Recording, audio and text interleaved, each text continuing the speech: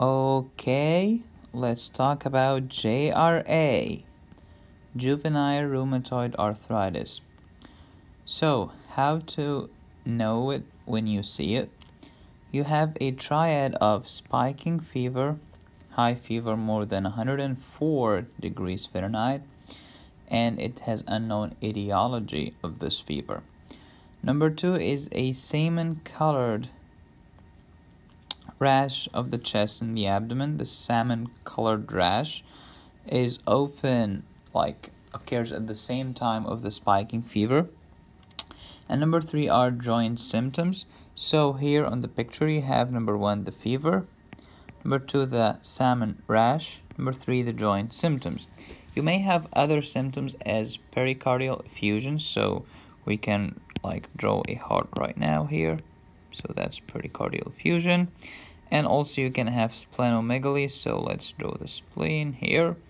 So that's symptoms that cannot be seen. There is no clear diagnostic test. It is a clinical diagnosis.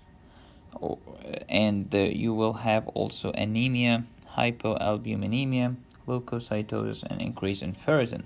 So, 2 things are decreased and 2 other things are increased. Decreased red blood cell, decreased albumin, increased white blood cells, and increased ferritin. The ANA or anti-nuclear antibodies will be normal. It will not be positive test, it will be negative. How to treat juvenile rheumatoid arthritis? Also, we have a triad. So we start with non-steroidals and then we add steroids because it's a systemic problem, and if it's severe you can use the anti-TNF or tumor necrosis factor drugs.